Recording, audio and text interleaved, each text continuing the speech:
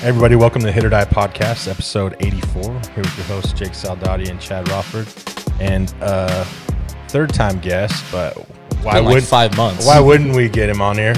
Marcus Walden, thanks for coming on. Not a problem, guys. Thank you. Quick shout-out to Fresno Landscape Construction, Garrett Fulbright, for the sponsor for this episode. Doing great things. Couple. He did a few episodes for us. Yeah, but this one... I mean, he just put out some good stuff. I don't know if you've seen some of the landscape. I've seen some of it. He just did our backyard, which was amazing. It's better now. We're out there every single day. It's easier for CJ to hit golf balls and a wiffle ball off of flat grass now than the hills. So, but thanks again for the sponsor from Garrett Fulbright and Fresno Landscape Construction.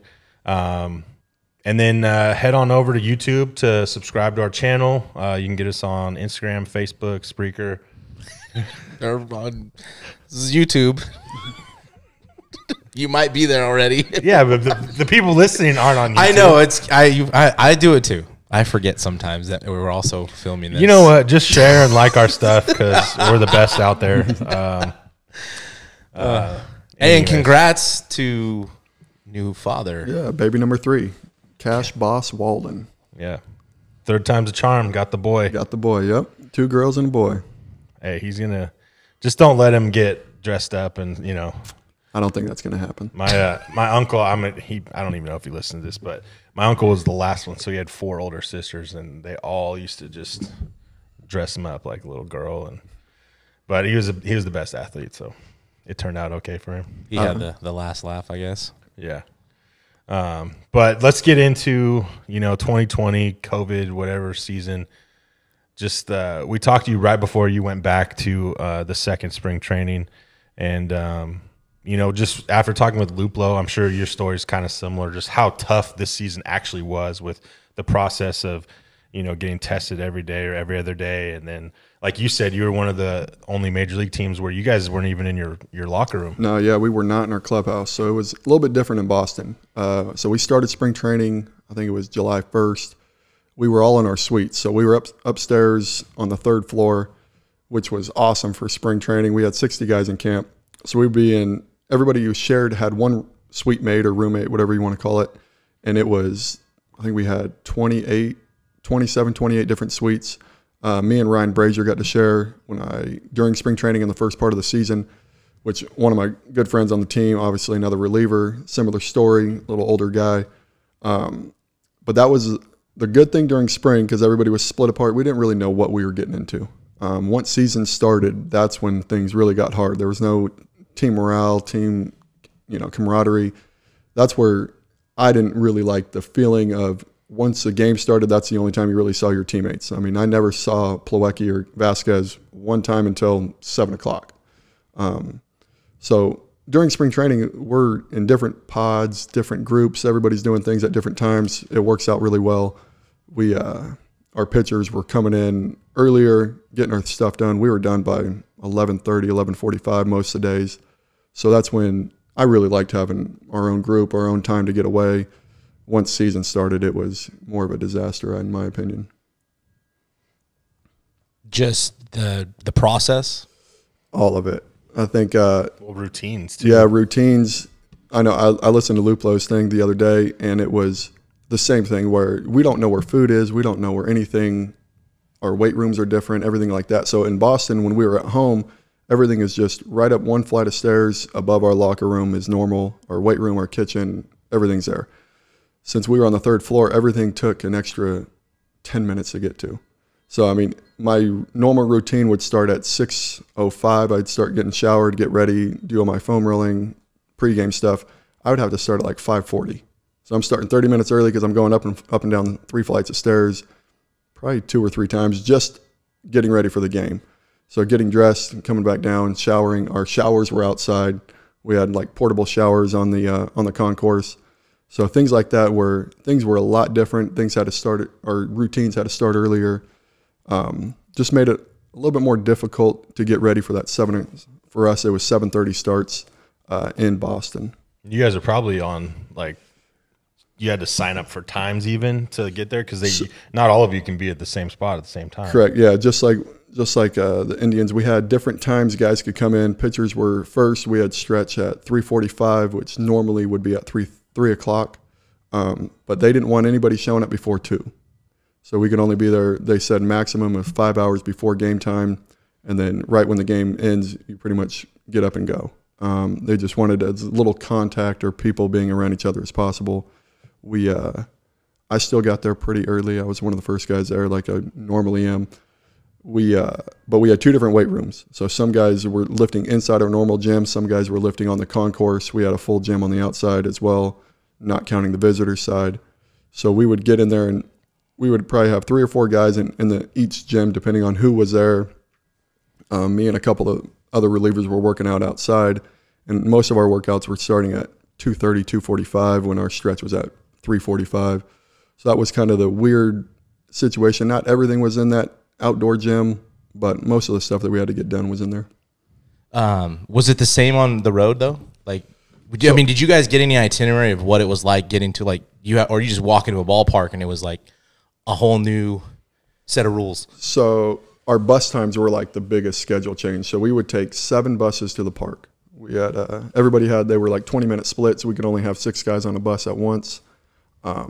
And buses started at 2:30, and the last bus was at 4 for a 7 o'clock game.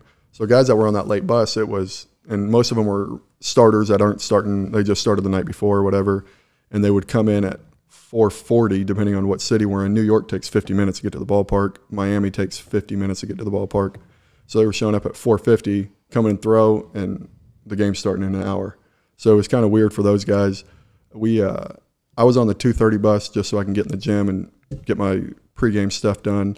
So that was kind of the hardest thing, is what bus you were on.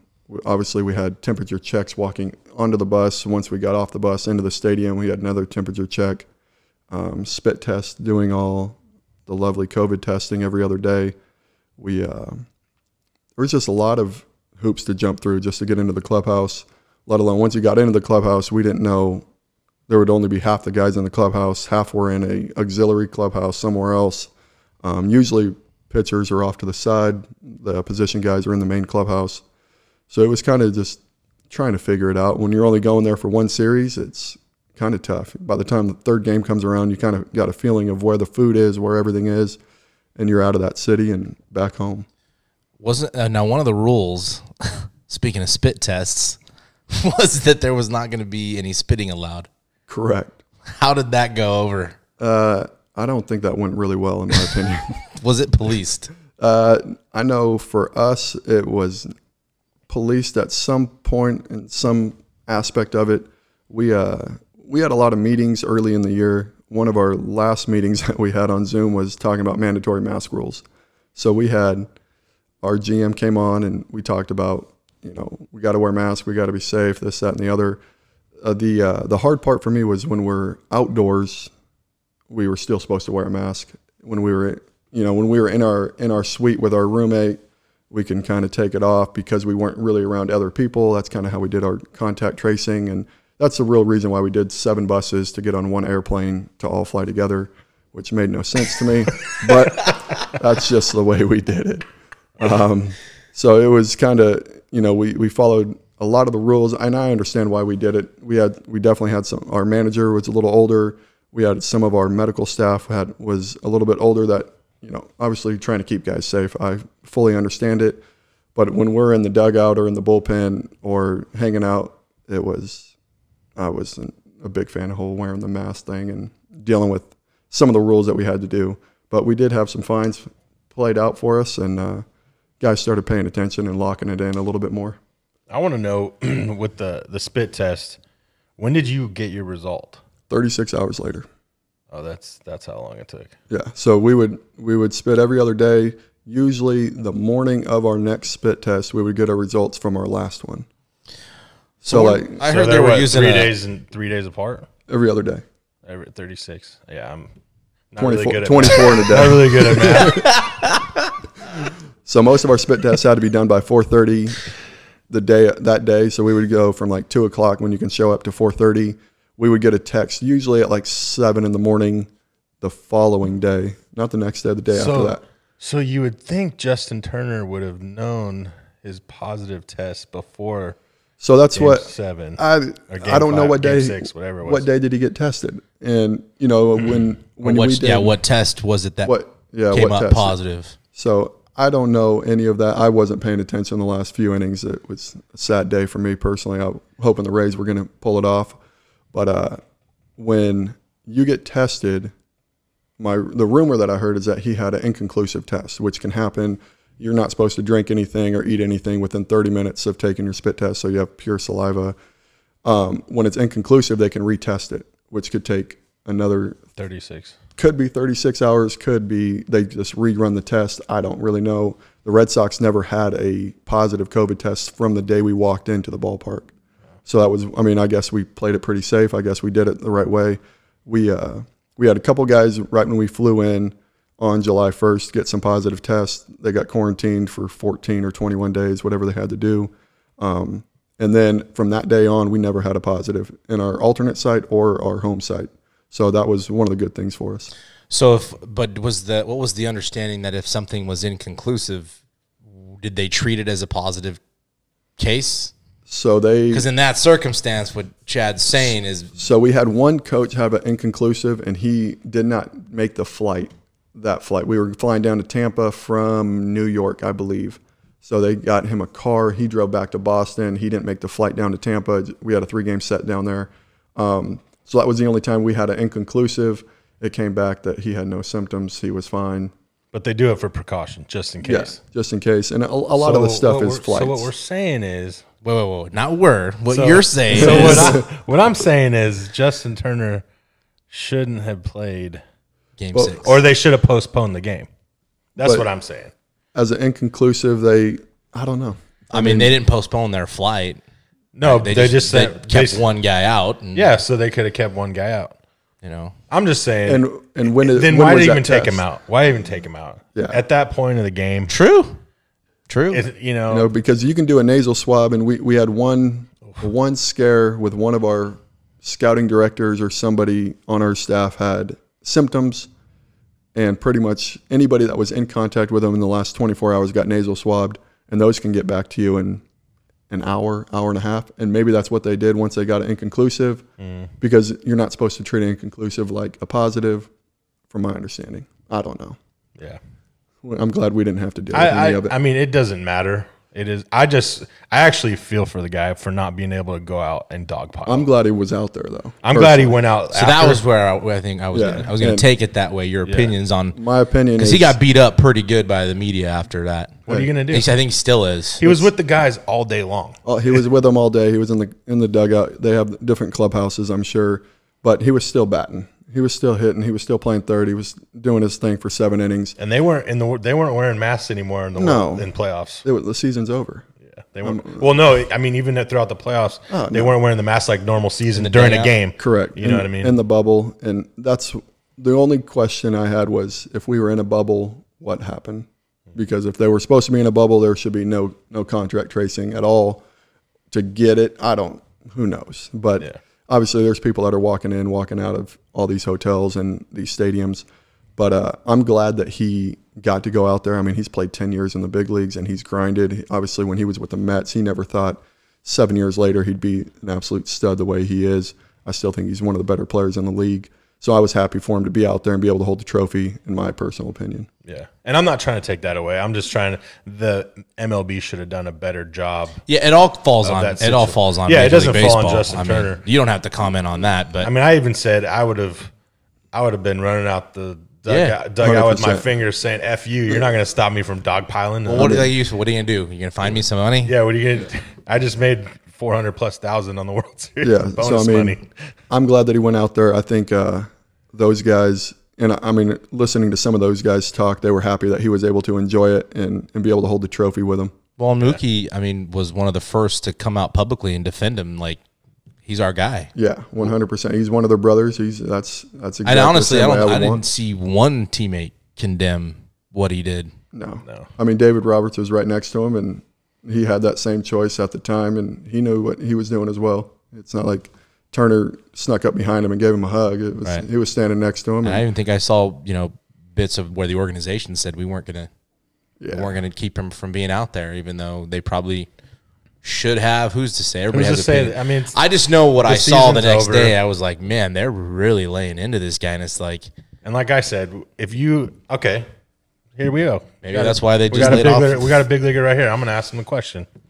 If somebody were to tell you what? Go ahead. If somebody were to say, if in order to get a World Series ring, which you have, but say you don't Another have one. Yeah, just say he wants more. No, say you've never gotten one, and you're coming down to it, and they're like, the only way you can get a World Series ring is if you get COVID.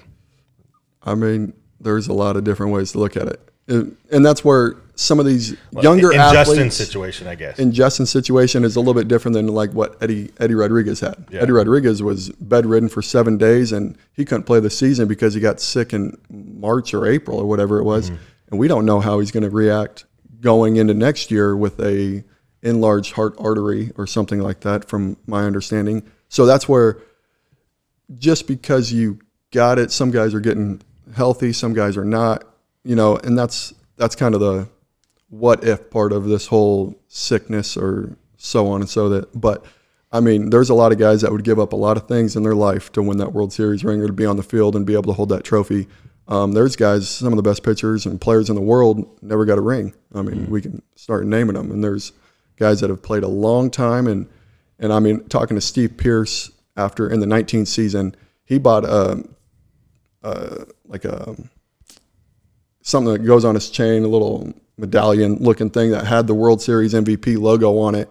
And he's like, dude, I've waited my whole life for this. He played 10 years and working on 11 years when he got it. And he was like, there's not a chance I wouldn't wear it every single day. So there's a lot of things that those guys would give up. And if they got sick or got the flu or things like that, I mean, MJ played through the flu and scored 55 or whatever it was. Yeah. So, I mean, those guys are playing through it. I don't know. It's not necessarily a personal question, but it's kind of, there's a lot of guys that give up a lot of things to win that World Series ring. Yeah. And you would. And that's I would personally. That's me, but that's. Because you would bank on the health.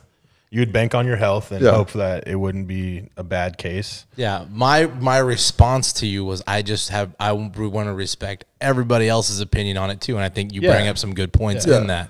Because not everybody feels the same, and that's okay too. No, and I don't think anybody should be condemned. And you shouldn't be, blown up for it. That's why I thought blown up Turner was, I didn't. I mean, it would have been a different situation if he had it and wasn't at the field or anything, and then they brought him out after. Correct. Maybe that would have been a different situation. But or if like the team and the organization, everybody said no, you can't, and he did it anyways. I mean, I guess at that point you can argue it, but he earned that. Yeah, 100% he earned it. Yeah, I mean, he hit some big homers in the World Series. He was hot, man. And made some big plays, too. Yeah, he was doing it. And, I mean, I think he's one of the main reasons they got there, personally. Not necessarily got there, but got into Game 6 and got into that situation. But definitely playing some unbelievable defense, had some big ABs. I think he needed to be out there. I would have been out there earlier, personally. Yeah, I mean, that's what I said. I would have been like, F you, I'm going out there. I got to be out there. Staying on the topic of the World Series, Game 6, Blake Snell's dealing, two hit shutout. He's 0 for the top three are 0 for 6 with 6 Ks. They don't even look close. Not even comfortable in the box. We've talked to a bunch of people, and Dave Serrano was our last guest who I thought made some really good points on it. What say you, my friend? So I have a different opinion than I think a lot of people. How did they get to the World Series? They got there because of who's in the bullpen.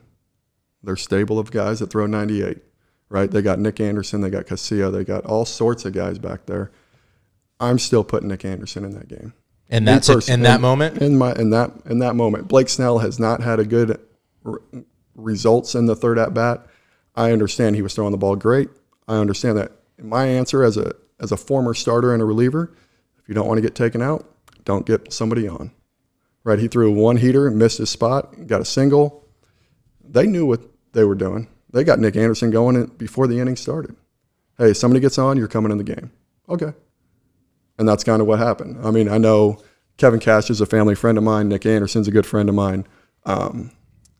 I personally think they ran the game the same way they ran the game for the 60 games during the season and the next 14 games they played before that game.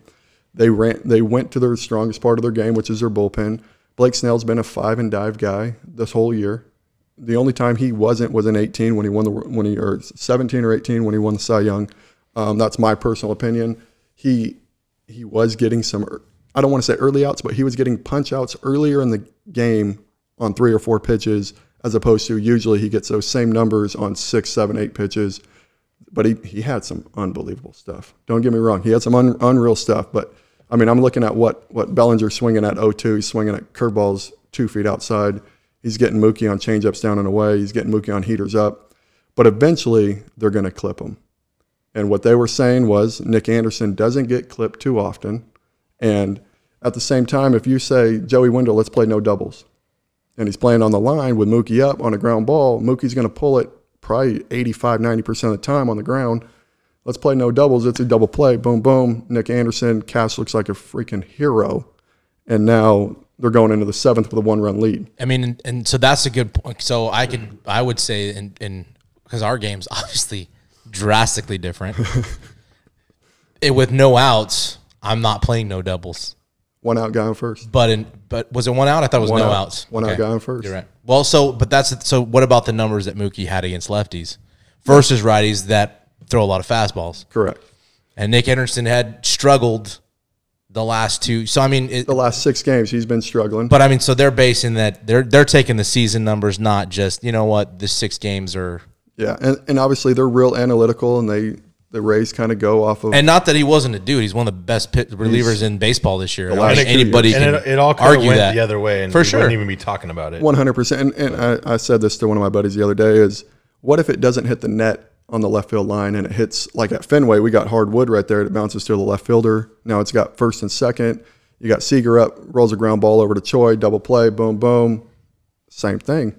Now Cash looks like a hero, and now he's walking into the 7th inning with a 1-run lead. And that's what a lot of it, obviously it didn't bounce that way. It rolled down the line. And I think more than anything, what I noticed is I just knew once they took him out, it was over. It benefited the Dodgers dugout.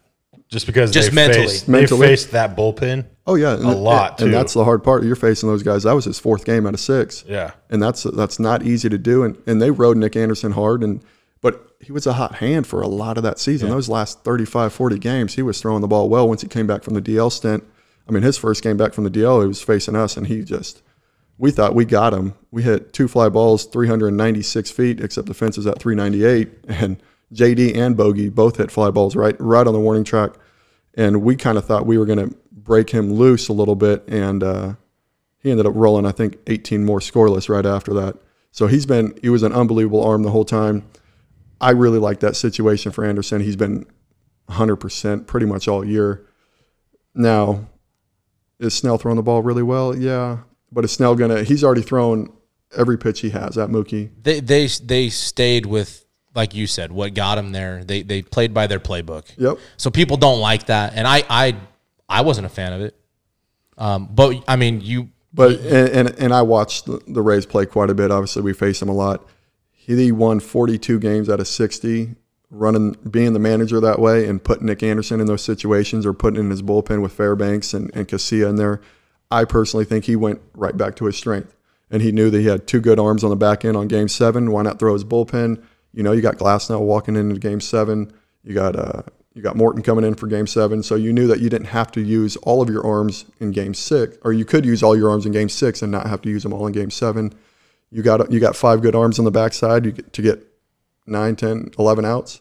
Yeah. So no, I get it. My thing was with Mookie's numbers versus lefties were surprising. I think for anybody, you especially, being a teammate. Yeah. And you know how dynamic he is. But then to have Seager behind him and a lefty, I thought, why not give him one more batter? You very well could have. And I mean, and that's the whole thing with Mookie. It's a lot of changeups.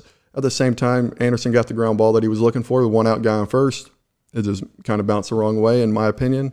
And that's kind of where everybody's going to have a better sight. Hindsight's 2020. Sure, absolutely, 100%. It's easy to say it after it happened. I mean, always. And everybody's like, oh, they got a chance. Well, I mean, what Nick Anderson's throwing 97 up and away, and it's strike one, strike two instead of ball one, ball two, missing by a ball.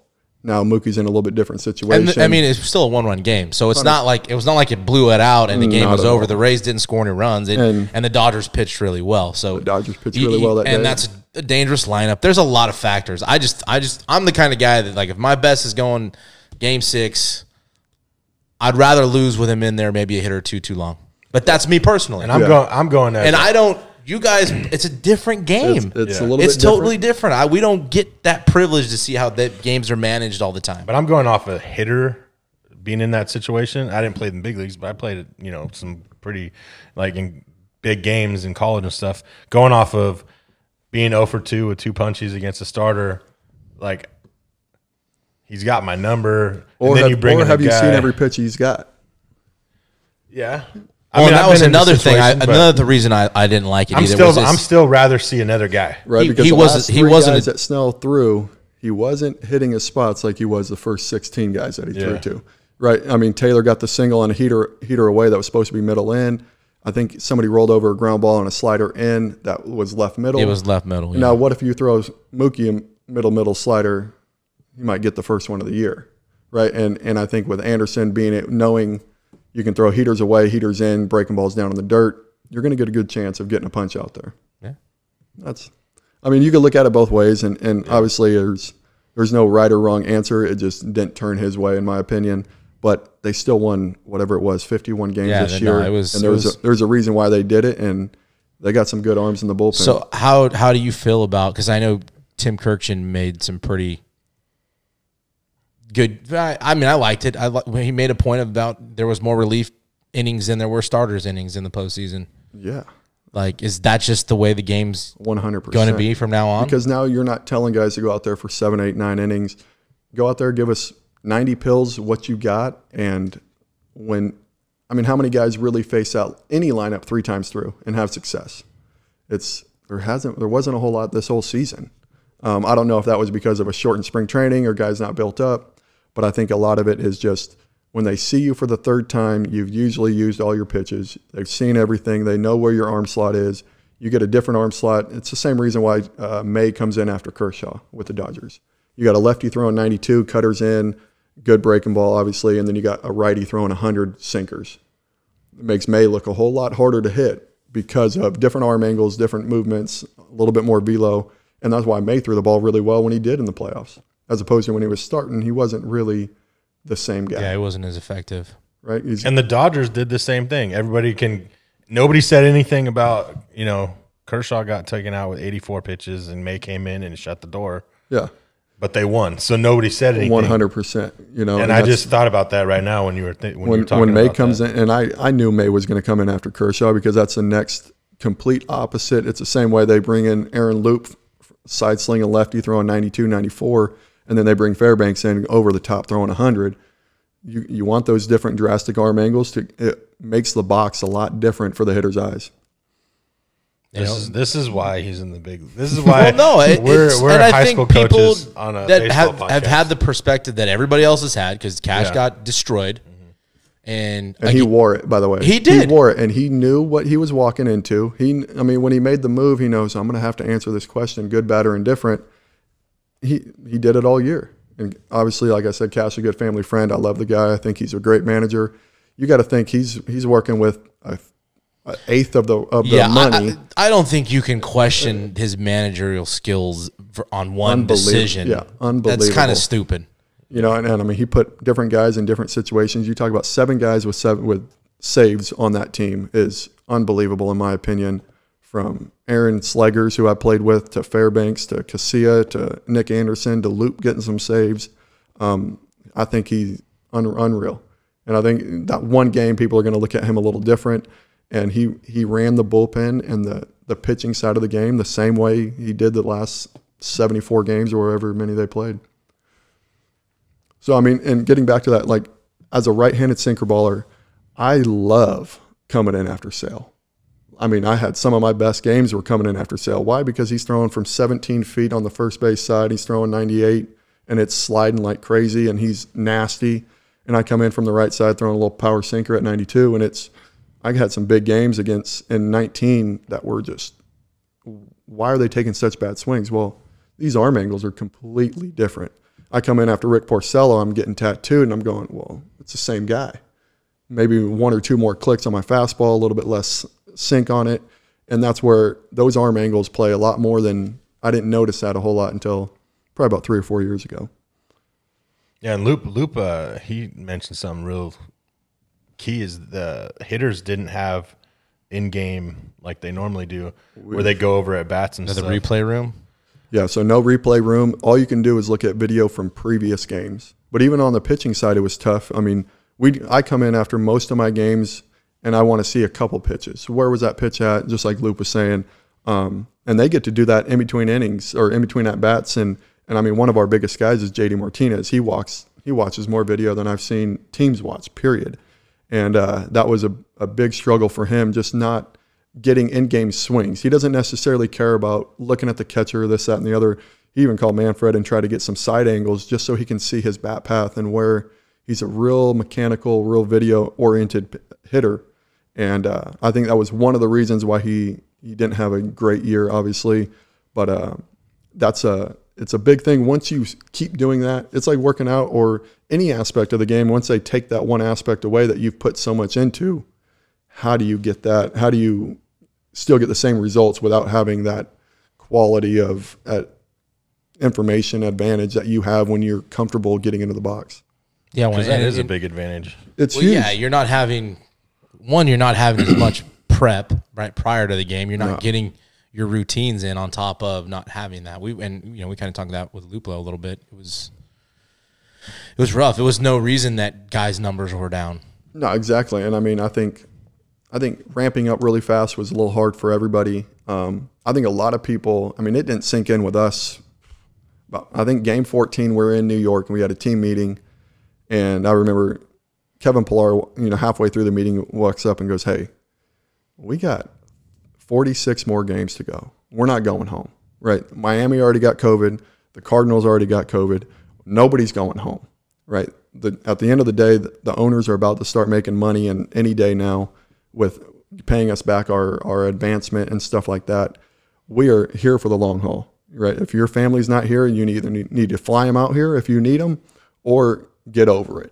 And that really stuck with me. And I think from that day on, the Red Sox, we played pretty darn good from that point. I know our first 14 games were a little tough, but that was the same situation of being split apart. We started doing things a little bit different. After wins, we were getting in the clubhouse and doing our, giving props to guys that won us the game. If it was relievers or big hits or, just going through game recap that we would usually do in the clubhouse on a normal day. But we would do it a little 5-10 minute powwow. And I think we won a lot more games in the back half of that season. Yeah. And like Loop said, one game equated to like 3. So if you started slow, your season was done. And we started pretty slow. I think we were 2-12 at one point. And after once we finally finished with New York in that series, we came back home and we started playing a lot better. How was that lineup to look at? Oh, that's fun. Golly. We'll see. I keep looking at some of these trades, and I'm thinking, well, Stanton, that would be a good one to leave. DJ LeMahieu's a free agent. Well, there's 2 spots that aren't just an automatic hit, in my opinion. I mean, DJ LeMahieu's got to be the best hitter in the game, in my opinion. Pretty insane what he did. I mean, the bats that I faced him, I can't find a way for him not to put a barrel on it. Well, if you go back to even in Colorado, like he's been a good hitter since he's been in the league. Everybody said, "Oh, it's Colorado. It's because it's because he puts the barrel on the baseball. Yeah, he can hit. And he's not scared to go the other way. And that's where a lot of guys wanted to shift him once he came to New York, and he was thinking, well, he'll probably pull it a little bit more. No, he'll find the 4-hole every time. Once you start moving guys over, he just hits it up the middle. He's unbelievable. What Hefner says, like, you can't. That's a guy you can't shift. No, you can't shift. He doesn't swing at balls for the most part. When he's in New York, it is so hard to get him out because anything right center carries so well, it's a homer. And, you got to get him to keep him on the left side of the field. But now we don't got a full shift on. We got second baseman playing one step over. So every ball on the left side of the field, either Bogarts is making a great play and DJ's running hard. He's one of the big hustle guy. And there's a reason why he's got 10, 11, 12 years in the big leagues. What was how was it for you? We asked Luplo the same question. How was it without the fans for you guys, or you personally? Terrible. Miserable. I mean, Fenway, obviously, I know Cleveland does pretty good with their crowds, but I've never been to a place like Fenway or New York or Yankee Stadium. I mean, Fenway sold out. It doesn't matter if we're playing at 11 o'clock on Marathon Monday or we're playing a 2 o'clock game on a Wednesday. Sold out. It's sold out, dude, and they are just rowdy. And, you know, you start listening to Sweet Caroline in the 8th, and it's the whole crowd going, all 44,000 running it up. And there were some times, just like I was listening to Loop, and there were some big situations in games that you think as an offense you can put some runs up, but there's just not that. You don't have that whole fan environment. I was a fan of the crowd noise, though, because I was turned off for about a minute during a game, and you could hear a pin drop. It was dead silent, and it was terrible. So the crowd noise did help to where you're not just wheels are spinning on the mound kind of thing.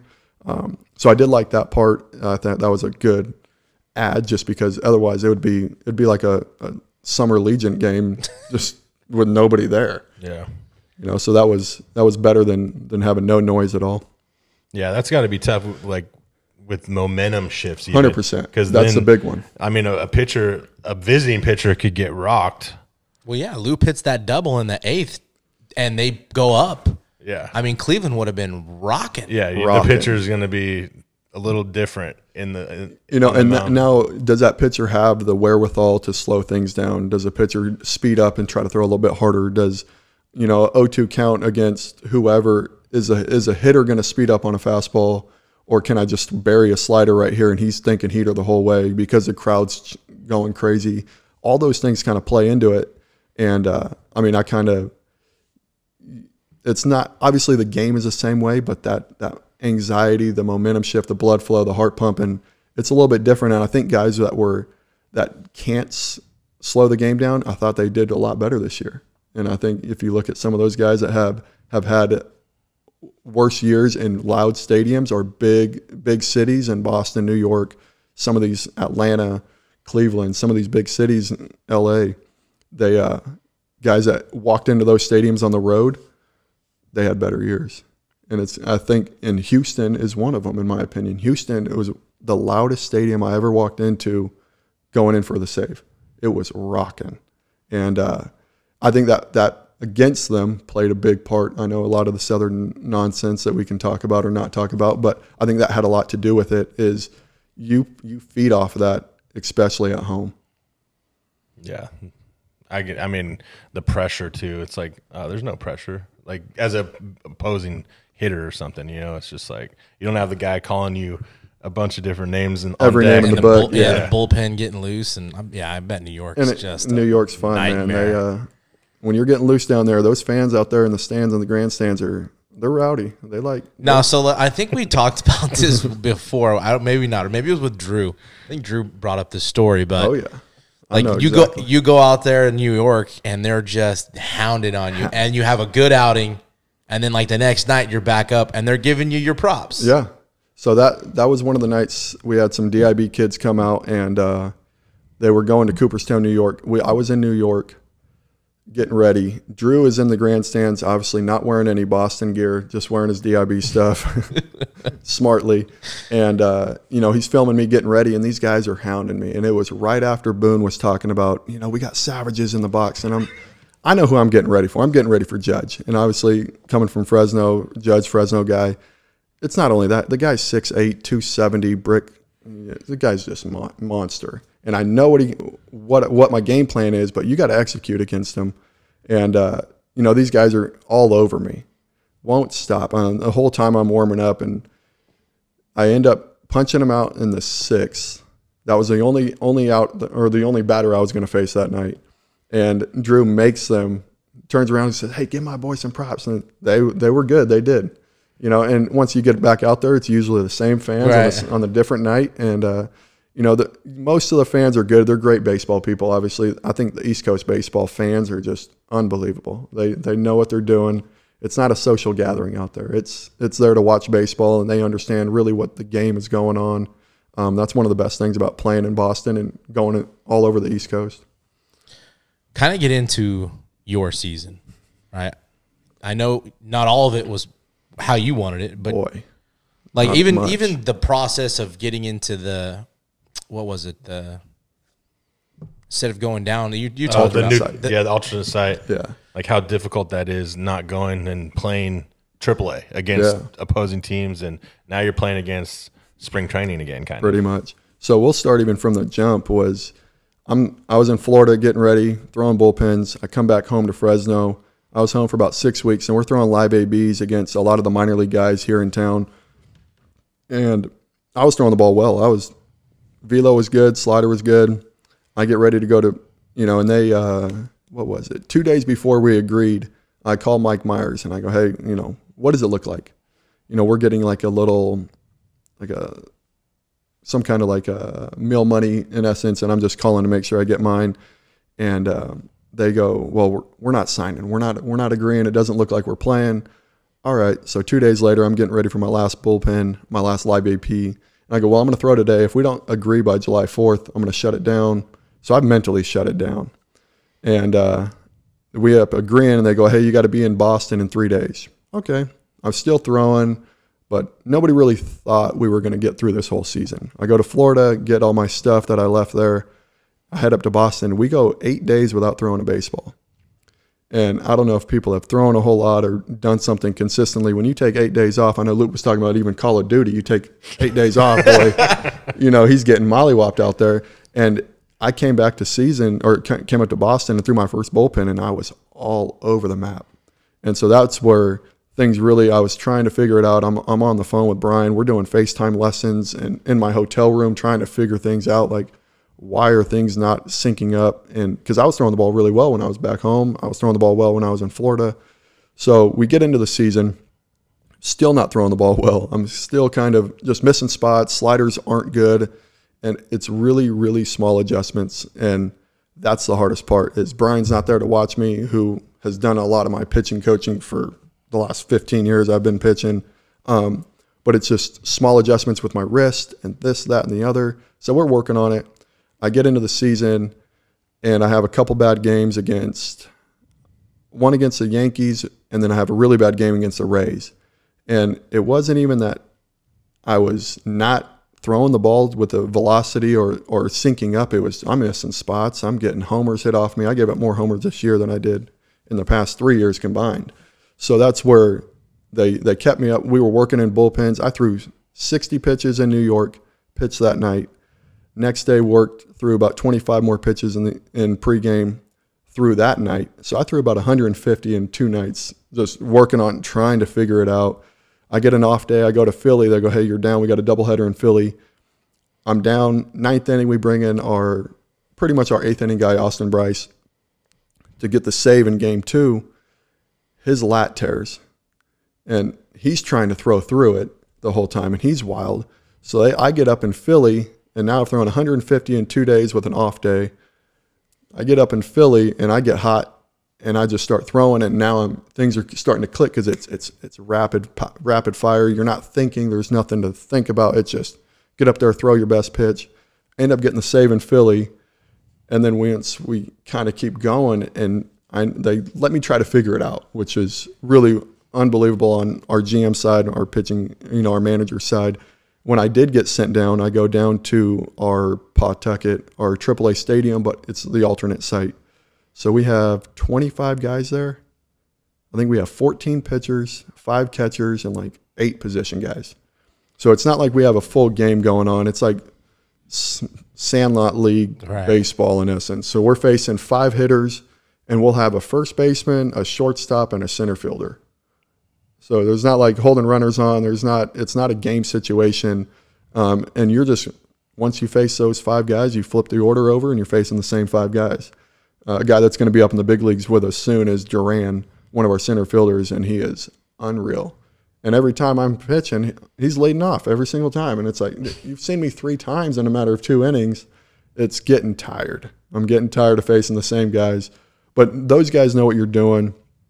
You know these hitters pretty well, but it's not like they're giving you a scouting report on them, which is kind of like AAA baseball. But it's just the whole morale. They do the crowd noise, but you're really just grinding through it, and it's like the off season of baseball and just trying to get your work in, but at the same time getting ready to go face the Yankees. And hopefully in a call, you get a call and 2 days later you're facing the Yankees. So that's the hard part. But there was just a lot of, I mean, we were going, I think we had 12 o'clock games on weekdays, and they wanted us to get there at like 10:30. And so when you're getting there at 10:30, you're rushing to do all your stuff. Hey, we only have 3 innings pitched today. So we're there from like 10:30 to 1. And now there's nothing else to do. And I'm not a Call of Duty guy. I'm not. So, I mean, it was tough. Being away from the field was just as tough as being at the field, in my opinion. We were kind of locked down and stayed in our hotel rooms a lot, ordered a lot of DoorDash, and it was a tough, especially being down was a lot tougher than being up, that's for sure. Not only just the competition-wise, but just actually playing baseball was the big part of when you go down to AAA, which I did in the last 2 years, is you're going down, you're still playing ball. I mean, you're still facing the same guys. It's a little bit different. You don't have 40,000 people. You got 5,000 or 6,000 people at the games. This year was a lot different. And when I got down there was a lot of guys that were down on not only themselves, but like the whole process of what's really going on. Like, why am I here? You know, I talked to Bobby Dahlbeck and making sure he's mentally okay, because you're going to get called up. The trade deadline's coming. We're going to trade away Mitch. You're going to get called up. You better get ready. You got to make sure your swing's ready. You got to make sure your body's ready to go play 20 in a row. And he was. I don't know if you guys. He walked in and first hit of the year, 7 homers in 21 days, 21 games, something like that.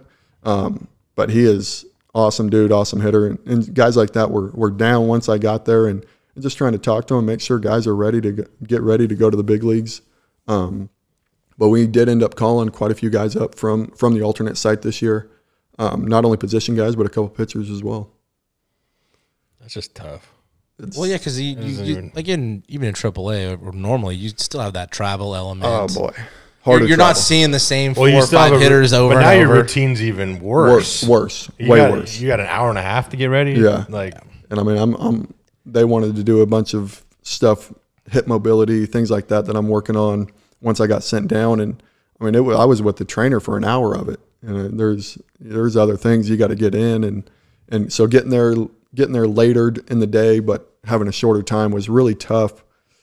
But I mean, I still got to be there, still got to lock it in, and know that it's more selfish once you get down there, especially in that situation, because you're doing it for you and you only, as opposed to in AAA, you're pitching these innings because you're trying to help the team or this, that, and the other. You still got a team morale, still playing games, still trying to win. There was no winning in this alternate site. It was facing the same 4 or 5 guys, and that was one of the harder parts of it, I would say. Yeah, hopefully that it doesn't happen coming now. We'll see. Next season. I'm hoping there's AA and AAA baseball this year. You think maybe they'll just add a couple? I think, yeah.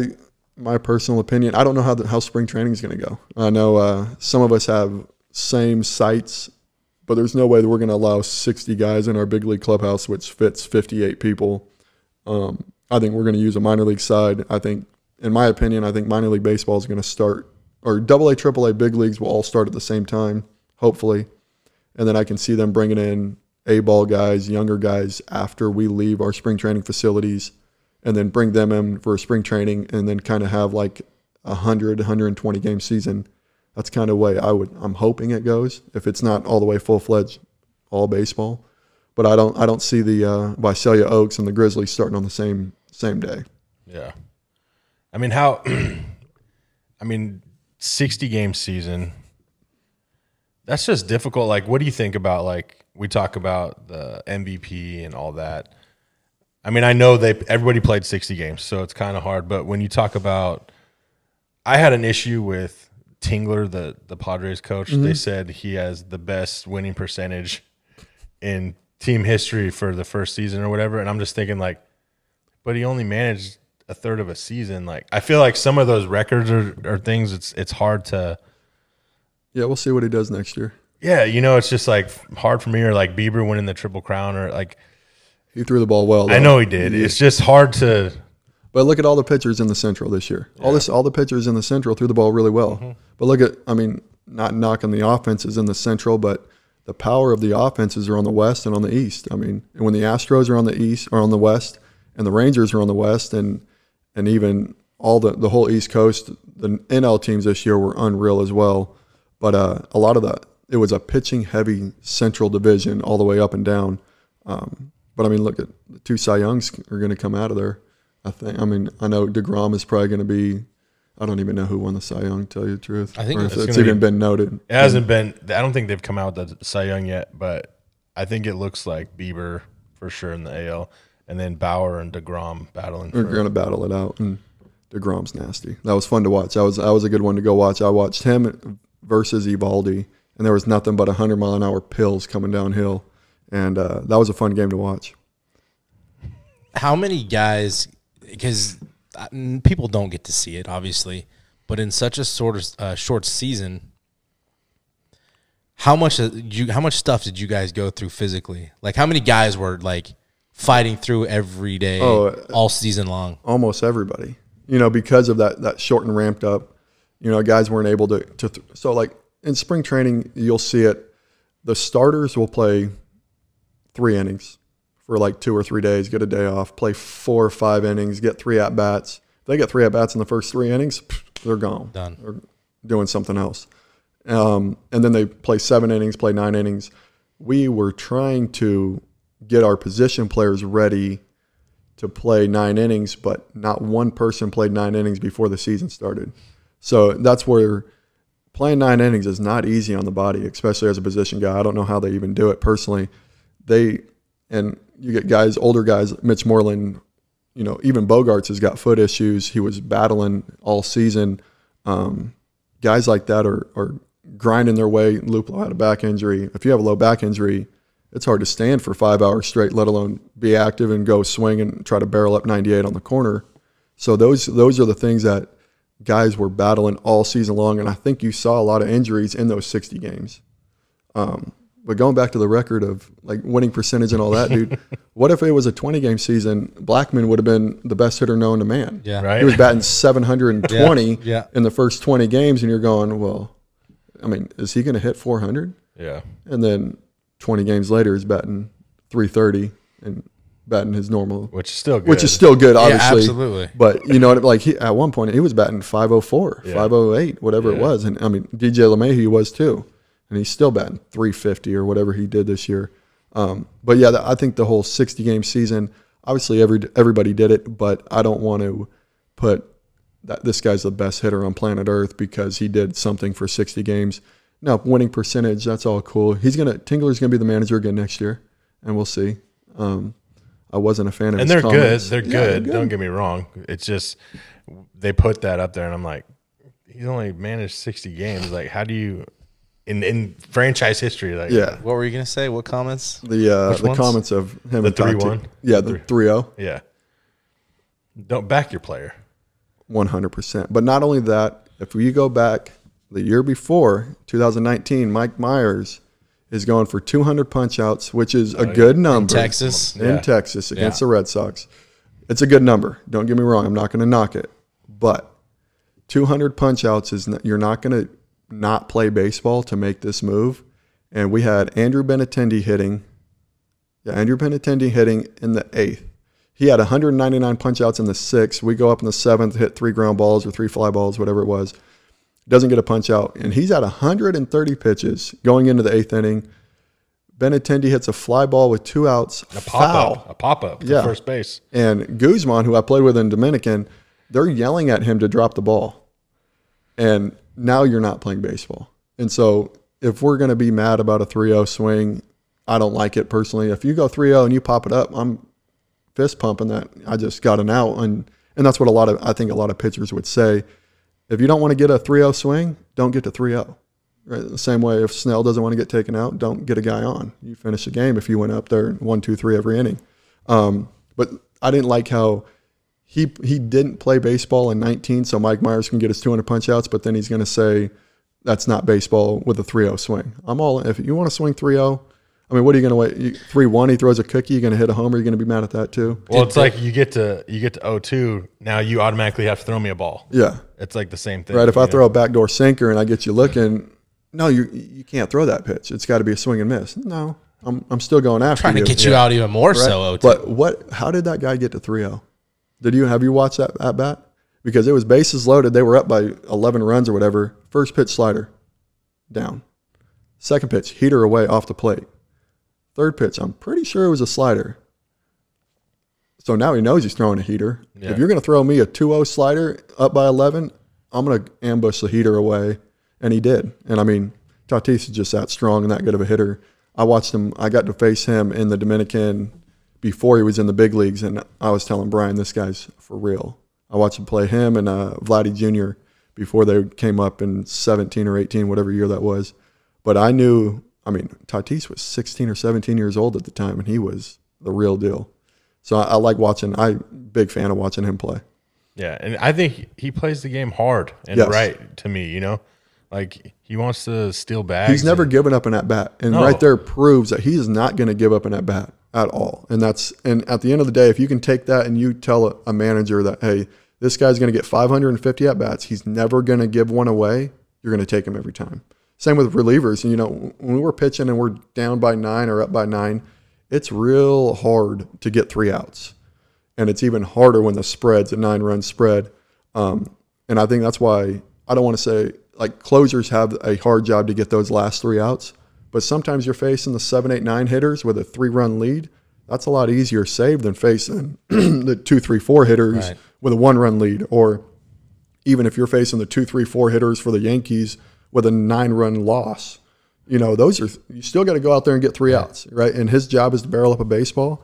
And I'm all in on him swinging at that. That's personally. Where you got, you know, you hear college coaches talk about that a lot, but makeup, right? They talk about the makeup of guys. That's and it's not giving any at bat away, not giving any pitch away as a pitcher, things like that. And if you can get 9 of those guys that aren't going to give up at bats, you're going to win a lot of ball games because they're going to be locked in. They're going to do something for the team. Was he trying to swing out of his shoes and hit a homer? No, he hit it to right center, right field actually. It went right over right fielder's head. So it's not like he was ambushed and helmet flew off and he tried to pull the heater away, right? I mean, he stayed on the ball, stayed through it. He just got a lot of juice. What does him being tied to Texas, Tingler, have maybe respect for that organization? Maybe that's why he didn't.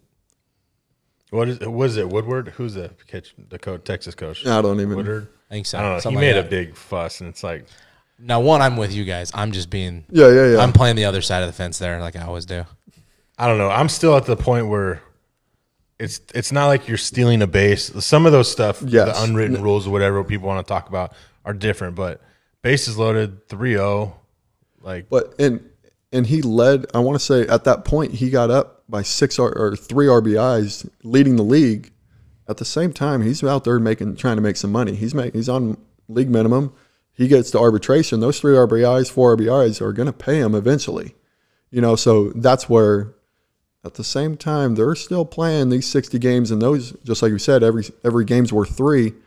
You get those 3, 4 RBIs. That's a huge thing in when you get to ARB and you want to go make some money. Well, not only baseball. It's it's baseball. It's not. No lead is safe. No, never, and it's the big leagues. We're not talking about little league, you know, baseball or even high school baseball where you're up 10. You're probably not going to come back. Yeah. You know, but now stealing bases, doing some things like that, yeah, that's a different ball game. But yeah, I mean, if you're taking your at bat and you're taking it serious, if it was 3-0 in the second inning, I'd expect him to swing also.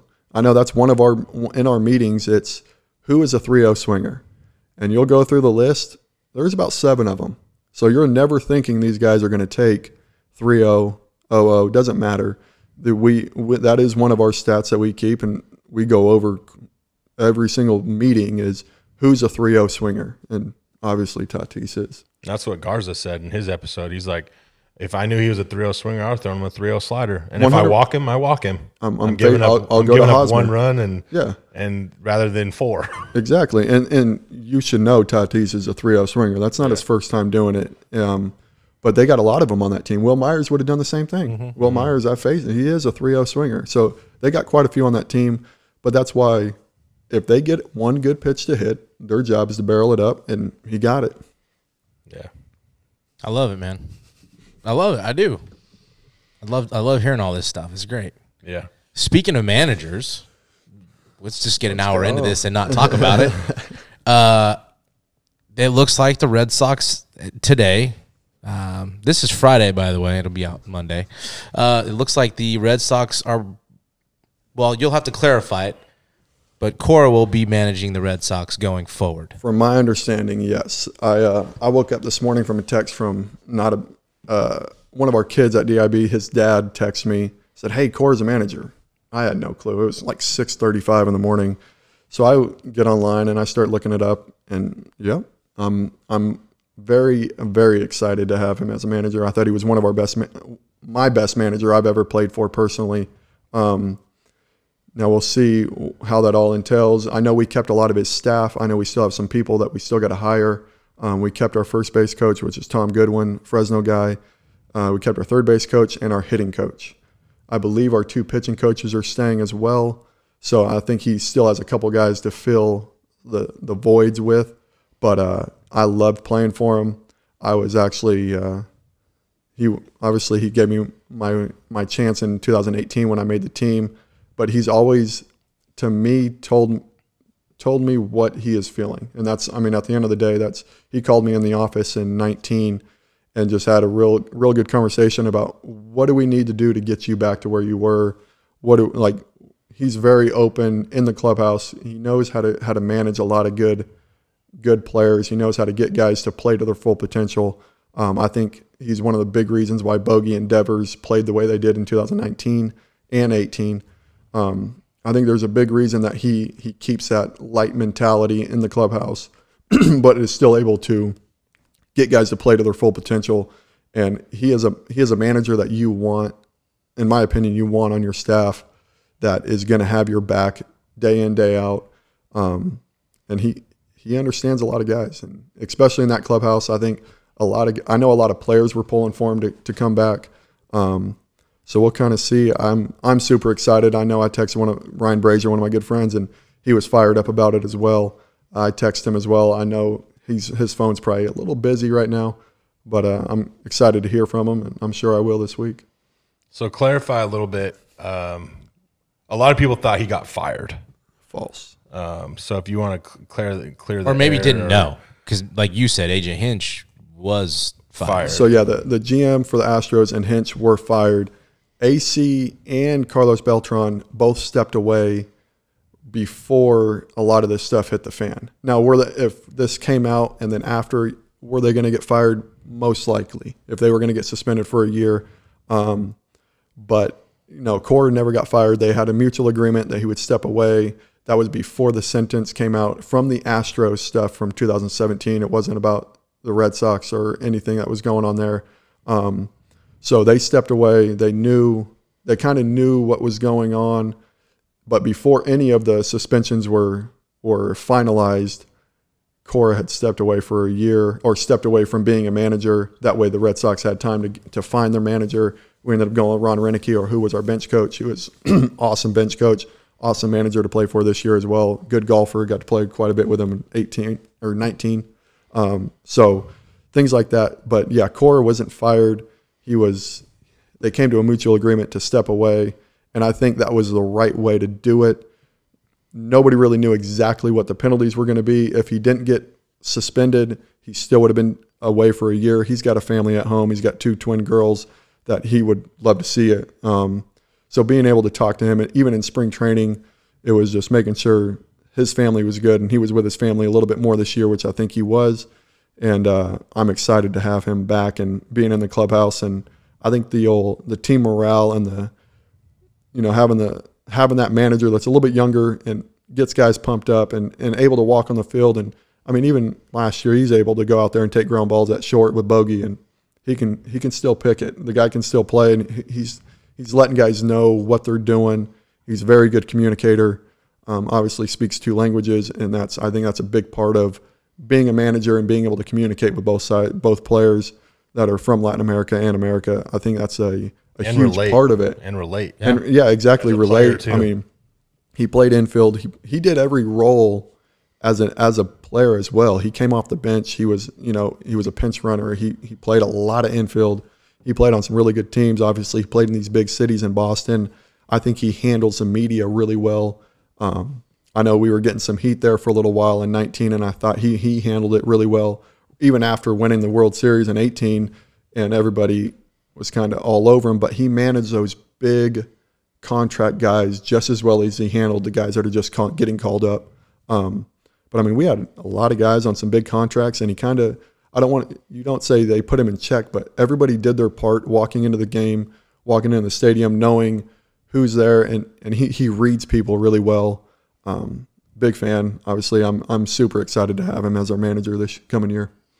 I saw some stuff too where, there's, and like it's everywhere, right? Everybody's got their opinion, which is but they were even talking about, Hinch with Detroit getting hired, and I don't know, the guys from the Astros got to play. Yeah, every single one of them. After the bigger story is La Russa. I love it, by the way. I love it. It's true. I love it. I think that's true. Which was the same week, right? They both got within the same day. Couple days, yeah. Well, yeah, La Russa got hired a couple days ago, and so we're flying back from London, and there was only 7 or 8 guys awake on the plane. Everybody else is sleeping. It's 5 in the morning. Who knows what time it is? And we're playing cards, and La Russa's up front, and he's talking to us, and I'm playing with Sale, and La Russa like starts to talk, and Sale like puts his cards down and looks at him, and Tony's like, well, "You can keep playing." He's like, "No, you've been winning World Series since I've been in diapers, probably before I was even a thought. When you talk, I listen." And that's coming from Chris Sale, and I'm like, God, you're right. This guy's been doing it a long time, and he's won a lot of World Series. His baseball knowledge is unbelievable. So being on that plane and listening to him talk and just talk about the game and situations and things like that, dude, I'm excited to see how that's going to play with the White Sox. And obviously they're a younger group of guys that play the game at this young age of bat flips, and they got some big velo in their bullpen. They got some good arms. Obviously they got some huge bats over there. So I'm kind of curious to see how that's going to play, and like, who is he going to hire as his bench coach? Because I think that's going to be a big tell on how they're going to go through it. We had AC and Renicky. I would never think those two would be great friends, and they were. Renicky's 75, 76 years old. AC's a lot younger.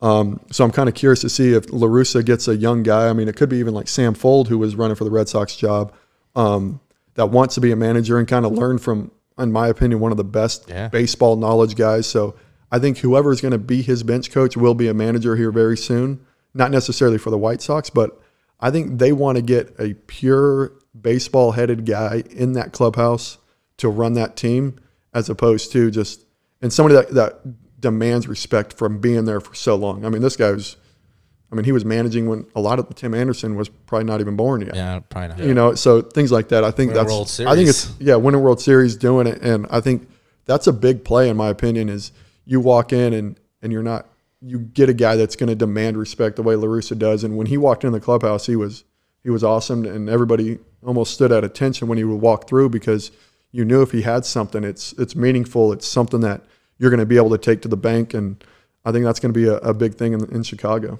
I mean, you got to remember too, he managed the Bash brothers. Yes. So Canseco's ego, McGuire, that whole 100%. He Ricky can manage Henderson, it. Yes, was just as flashy as Tim Anderson. Yes. So I mean, I think it will fit okay. I think he's gonna, like I said, demand respect in that aspect, but at the same time, he never took anything away from those guys. He never tried to hone them in into being something they weren't. And I think that's what's going to be kind of cool to watch the White Sox let them be themselves. 100%, but then be able to be a team guy, and how do we gain more wins? Because you face that lineup, and I don't want any part of it. They got some guys that are hard barrels to get out, and I think they're going to have a pretty good year next year, in my opinion. I think they need to get another starter. No, go ahead. Yeah, I mean, everybody needs another arm. Yeah, I mean, anybody needs one, right? I mean, so, but I mean, I think they got some good guys, and they got some guys with stuff in their rotation. Their bullpen's not bad as well, so I think they'll match up. And again, but they're playing in the Central, and they're one of the few offenses, in my opinion, that are just unbelievable in that Central Division. So Luplo will have fun with them. It's funny you say that about how hard it is to get some of these guys out. And when Luplo's saying the same thing, like, Do you know how hard it is to get an extra base hit Oh, off yeah. of these relievers? Not only that, I mean, the defense on the back side of us is, I mean, we had 3 center fielders at one point with Mookie, Jackie, and Benny playing the outfield. You could put anybody and they'd be, on most teams, it would be the starting center fielder for a lot of teams. So getting those extra base hits are few and far between, let alone you got different slots coming in from different angles, and there's not a whole lot of 88 coming into the home plate anymore. It's pretty nuts. I want to go ahead. No, you go. You go. I was just going to ask him what it looks like for you coming in. So kind of the same situation as last year. Walking in, I still have one option left. They can still send me down, which I'd rather keep my option than not have it. But definitely going out there and fighting for a spot in the bullpen. I really like throwing, and me and Renicky talked about it going into this year. I like throwing the 6th and 7th inning. I like being that bridge guy. I like coming in after starters. But I like coming in with guys on base. I feel like I do a pretty good job of getting some ground balls and getting some double play opportunities. If they need to get length, I can go out there and throw 40, 50, 60 pills if I need it. Be able to get a day or two off after. But I really like the role that I played in 19, sorry. And a lot of that was communication from AC. If we had guys that were down, I did have a couple saves that year, knowing that I would be on the back end of the bullpen throwing the 7th or the 8th, depending on how our bullpen was matched up. I know we're going to go get some arms. I know odds are really good we're going to go get 1 or 2 relievers. So it'll be same thing. You got to walk into camp and try to fight for a spot, and you got to earn it. Could have been an all-star. Could have. Probably should have been. You should have been. We talked about this. Yeah. I mean, you did have not some saves. I mean, going to the All-Star break. No, he had wins. He had a lot of wins. Top 5 in the wins. Like I think it was like 6 or 7 right before the All-Star break. I was 9-1 walking into the break. 9-1. 9-1, and I had 2 That's a full season for some starters. Yeah, Just the boat on that one. And they had a couple bad games. One was against Cleveland. Rain delay. Walk out there. I gave up 4 in 2 innings, and then I had 2 other bad, rougher games. That same situation. But that's where the mental side of the game and not getting ahead of yourself. And there was people texting me, "Oh, you're going to do this, that, and the other." No, I know what I need to do. I need to throw strike 1 against whoever I'm facing and go from there. But that's where, yeah, I definitely got some messages and some text messages and things like that when that was going on. And it's hard to think about. And that's where knowing as a closer, you're getting those last 3 outs, and that's where those guys are very mentally strong and prepping their body and their mind for those last 3 is the same way as walking into the All-Star break going, hey, I got 3 more outings. I got 3 more outings. And then you're kind of thinking, don't screw it up, as opposed to, hey, if we just keep pitching the way we have been, we're going to be all right. Yeah. I want you to explain the option part, because a lot of people out there base-wise, they don't understand the option and what that means. Okay, so we have, once you get called up to the big leagues, you have 3 years, 3 option years, which means they can send you up and down as many times as they want for that one season. Let's say you get a lot of these guys that are September call-ups. They'll get called up in September and never get sent down, so that doesn't count as an option year. The following year, they can get sent down, up and down, and a lot of it is relief pitchers or pitchers for that matter. They'll go, 2 weeks up, spend 10 or 12 days down. So when you get sent down, you have to be down for 10 days straight unless there's an injury. If there's an injury, they can call you back up within those 10 days. If you spend 20 days in the minor leagues through the whole season, that considers a full option year. So in 2019, I was down for 13 days. I didn't make the team out of camp. I was down for 9 days or 9 or 10 days. And there was an injury. I got called up, went to Arizona, was up for a while, for 6 weeks or so. Through 2 2/3, got sent down later that night, getting ready to go to New York, and got sent down for 3 days. And then we had another injury. That was when Dustin Pedroia got hurt in New York. And I got called back up, and I spent the rest of the season up. So I had 13 days in the minor leagues. So I never used an option. And then this past season, in 2020, I got sent down for a total of 14 days straight. So again, I never used my full option. So I still have 1 more option year left, which means they can send me down 1 more year. Once that option is used, that would be my 3rd one. I used one in 2014, 2018, and then I have one more. Once that option's used, if they are going to send you down, they have to DFA you, which is now designated for assignment, which means they're taking you off their roster, their big league roster, and now any of the other 29 teams can pick you up, but you have to be in the big leagues. You can't just be on the 40-man roster. You have to be on the 25 or 26-man, whatever we're going to play this year, 26 or 28-man roster, and you have to be in the big leagues with whatever team that is.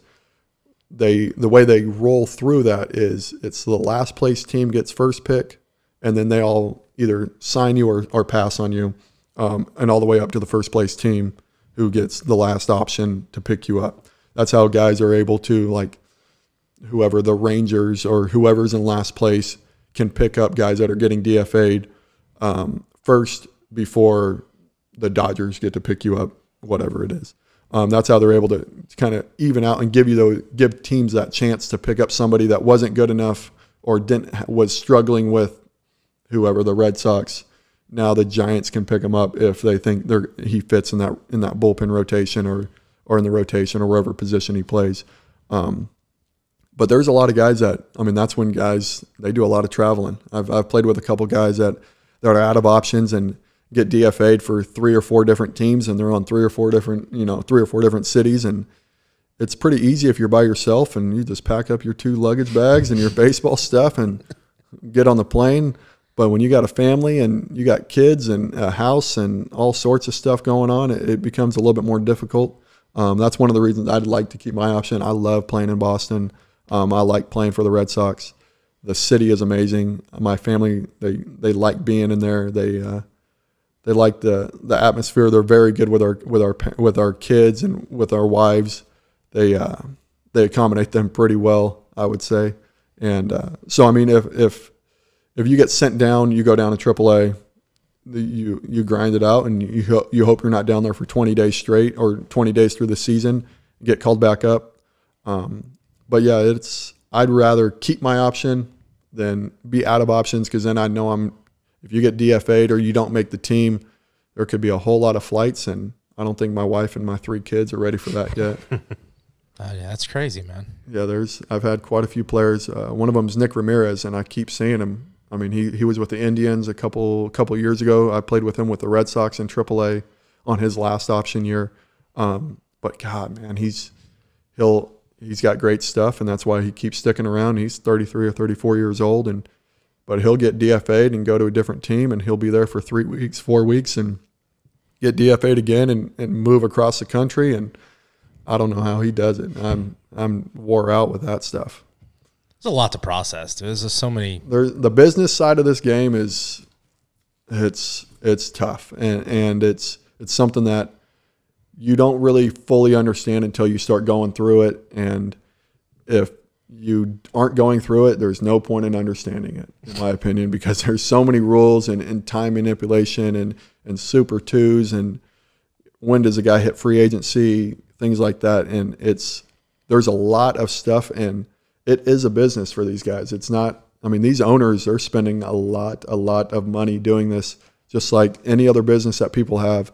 You're not going to pay, your worker $35 an hour next year because he worked an extra 6 hours this week. You're just not going to do it. Same way with guys with Bobby Dahlbeck. He ended up getting called up on the 28th of August. If he got called up on the 21st, he would have been a Super 2 walking into the 2023 season, making $5.5 million instead of $595,000 or whatever league minimum will be that year. So the business side of it is very, very big. I mean, one of my buddies just got optioned last year. He got sent down. We were having the same numbers, the same struggles at the same point of the year. We were both looking at each other like, one of us is getting sent down, dude. We got a prospect coming up. He's 22. He throws 100. So he ends up getting sent down. They sent him down for 27 days. They use his option. He misses being ARB eligible by 4 days. So I keep my option. Now I stayed up. I ended up having a really good back half of the year, but that whole business side saved them, me having another option, and saved them another $900,000 to $1 million, $900,000 to $1 million. That's what he told me right when ARB numbers came out. He goes, "Hey, I missed ARB by 4 days." It's only 900,000. It's all right. You're fine. No big deal. And I mean, this guy. So that's the kind of thing. And he's older. He's been over to Japan. His first year in the big leagues was 2013, and now we're talking walking into the 2020 season, going to make our money, and he missed it by 4 days because he got sent down at the wrong time for a little bit too long. And the owners know it. I mean, they know what they're doing. Yeah. It's the same reason Chris Bryant didn't make the team, whatever year that was, 2012 or. And Harper too. Yeah, people were going crazy. Yeah, you know what I mean. But it's a business, and that's what these things are. Obviously, they want teams to be good, and they want these teams to win. But it's the same reason why the A's don't sign anybody for over $10 million or whoever it is. I know they got KD, but the Rays are the same way. It's a full-fledged business, and that's the side of the game that a lot of people don't fully understand, which is fine. I understand why you don't understand it, but when it is your livelihood and things like that, you start to pay attention a little bit more, and things start getting a little screwy, and that's where guys are going to arbitration and trying to win cases and trying to go and make a little bit more money. Sounds complicated. It's a little too complicated. Yeah. Now, before we go, we want to talk about DIB, the academy, the baseball academy. I don't think there's any other baseball academies in our area. I'm not sure. Academy-wise, there's travel teams all over, but I'm talking about academies with places to go get better. Right, because DIB does have their travel organization. But you guys, if you want to get some work, you 100%. take anybody and so if you play everybody. for CBA, if you play for any of these travel ball teams, if you need a place to work out, train and get better. and practice, that's one of the things we do. We just opened up, I think about a month ago. We do have classes that we do open hitting classes. We do defensive classes. I'm running a pitching academy right now on Wednesday nights. But I mean, we're doing 2.5 hours on Wednesday nights, and then you're able to come in on Sundays and throw bullpens as well. But we do. And you also have Rapsodo. Yeah, we do all of that. We actually have 10 different Rapsodo certifications. I think we have 6 guys. I don't have a hitting Rapsodo certification. I'm not going to teach hitting. I'm not a hitter. But we do have guys that that do, like Brian. He hit in college, All-American hitter at Fresno City, also played professional baseball as a pitcher. He has both certifications, I believe. One of our other coaches has both certifications. But yeah, we do have all the analytical side of it. We also have a hit tracks in there, which is like Rapsodo, except now it becomes more of a virtual reality game. They'll play defense for you, things like that. That there is so much technology in the game right now that is where the game is kind of going. But that's where the Rapsodo will kind of give you the analytics of it. I've been using Rapsodo for quite a few years. Once I got with the Red Sox in 2017, we started using it. And I learned from guys that are coaching it in the big league level. And it's a little bit different talking to, and if you guys have ever seen the certification, it's hard to, there are a lot of the nerds are teaching the Rapsodo. I want to say nerds just because they didn't play a whole lot of baseball. You could tell by the way they're talking. Computer literate. Yes, and I'm not computer literate. I know how to read a Rapsodo. I know what balls are, if we're working at certain angles, how to make them better. But that's more of a pitching side of myself that I've been in the game 10 years before Rapsodo was coming out, in the last 4 or 5 years that the analytics have really taken over.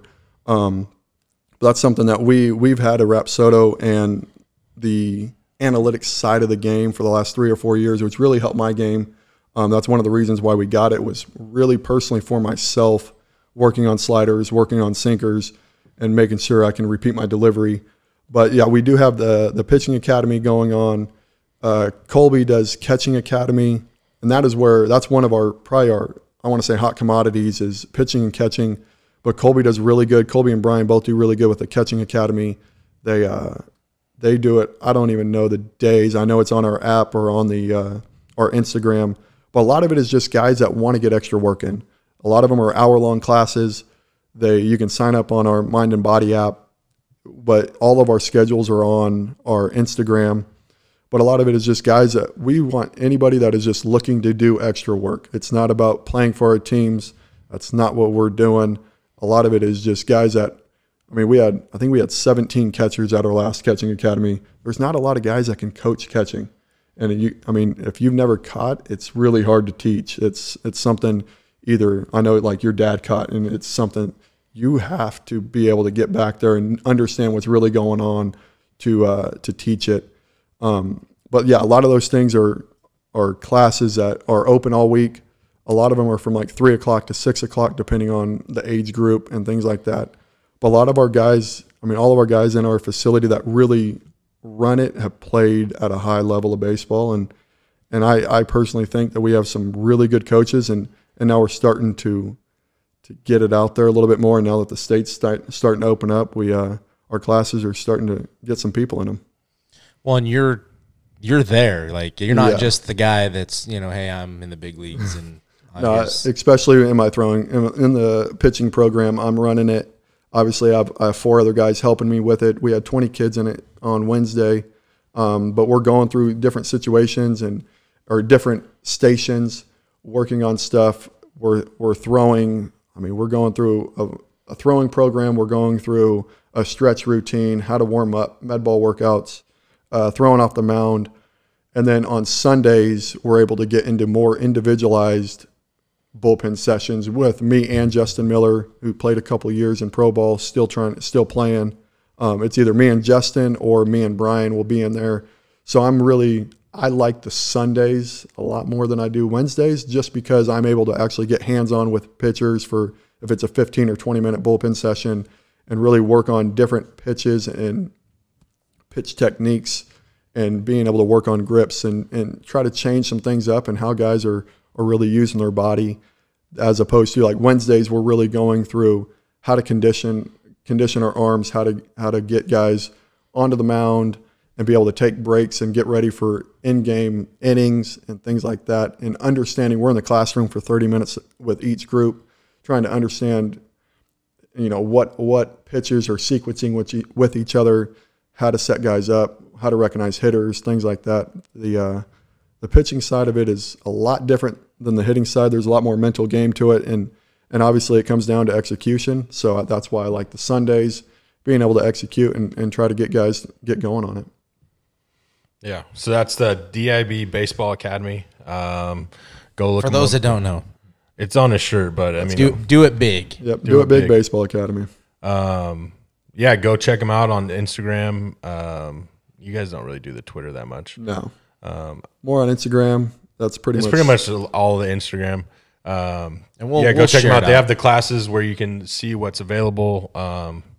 And yeah, like you said, and we've been saying, it's go get better.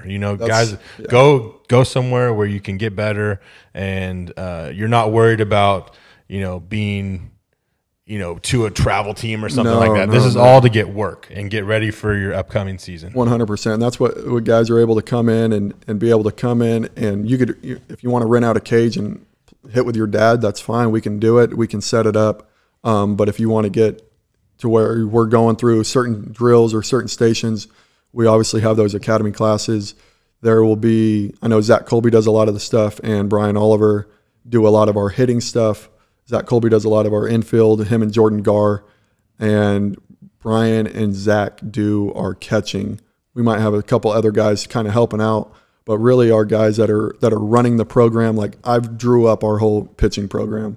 Me and Justin sat down for about 4 hours and kind of set up how we're going to get through stations, what drills we're going to do on certain days, things like that. So there is a plan to our process.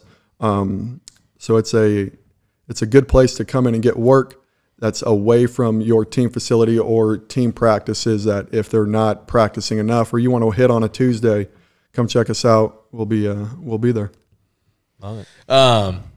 Well, definitely hope that, like you said, we don't know what's going to happen in 2021. No clue. I'm hoping we get to 162. That's what we're hoping for. And fans, and yes. It was nice to see that in the World Series. I talked to a couple people that went to the World Series games, and they enjoyed having limited fans because it wasn't long lines, it wasn't packed, it didn't take forever to get in and out of the stadium.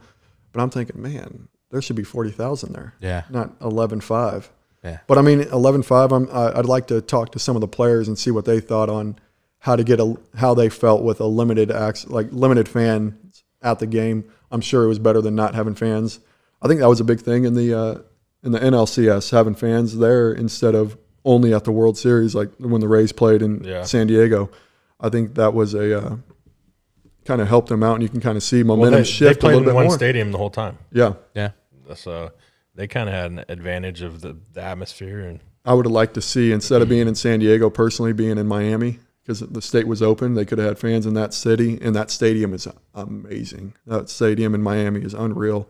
So I would have liked to see that, because you could have had fans in Miami and in Texas. We all knew there wasn't going to be any fans in San Diego, being in the state of California. But that was one of the things I wish we could have done a little different with the MLB and how the playoffs kind of set up. But I think having the fans is a big thing. I think the owners are pushing for it. I know John Henry wants his fans in Fenway. I bet. But I think they like the atmosphere a lot better. And it was even weird, like not having people on Lansdowne Avenue.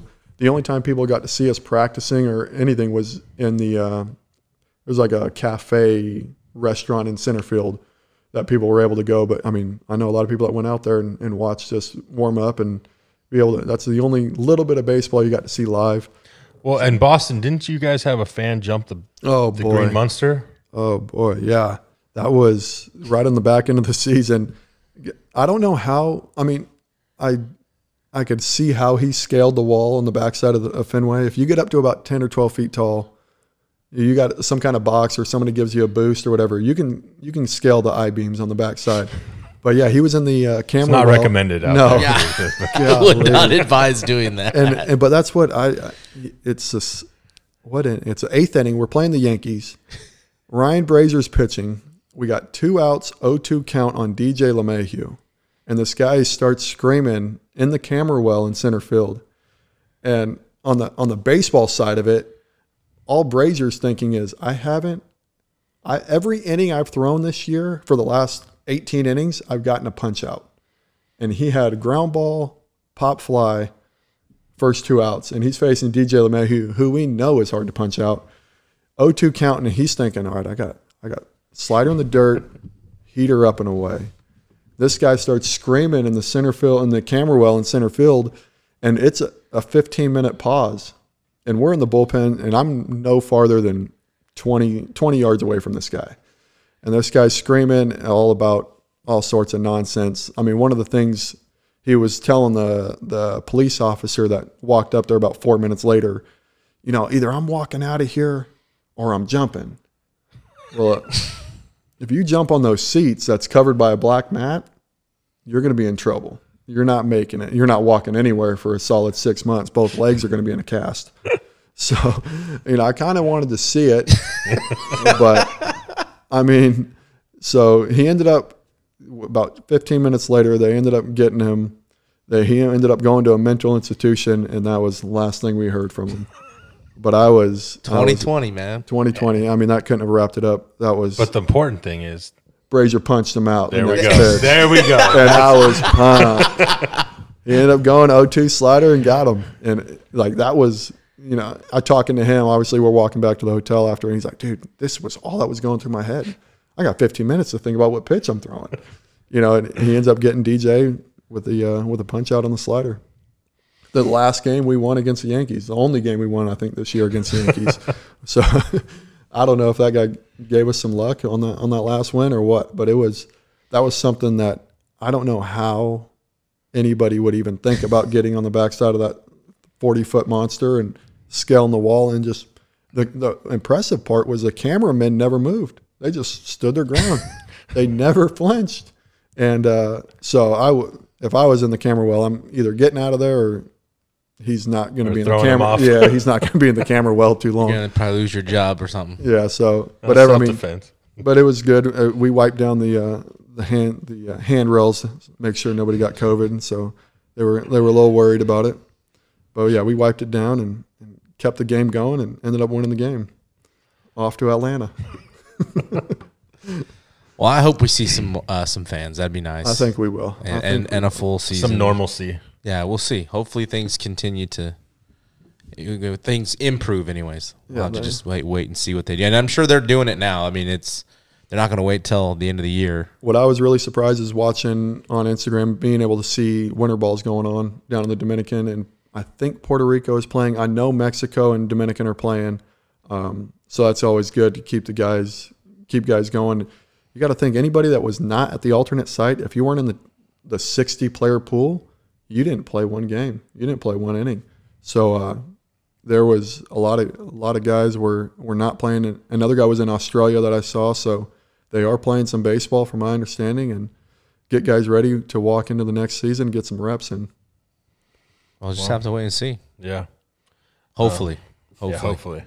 Get the podcast on Spreaker, Spotify, iTunes. Camera's over there. YouTube. You can subscribe here on YouTube. And Sacramento. Right here. Sacramento. You're the best. Love it. Thank you. They're some of our best listeners. Yeah. Believe it or not. It just keeps getting bigger in Sacramento for some reason. Sacramento. My brother's up that way. So we appreciate that. And everybody.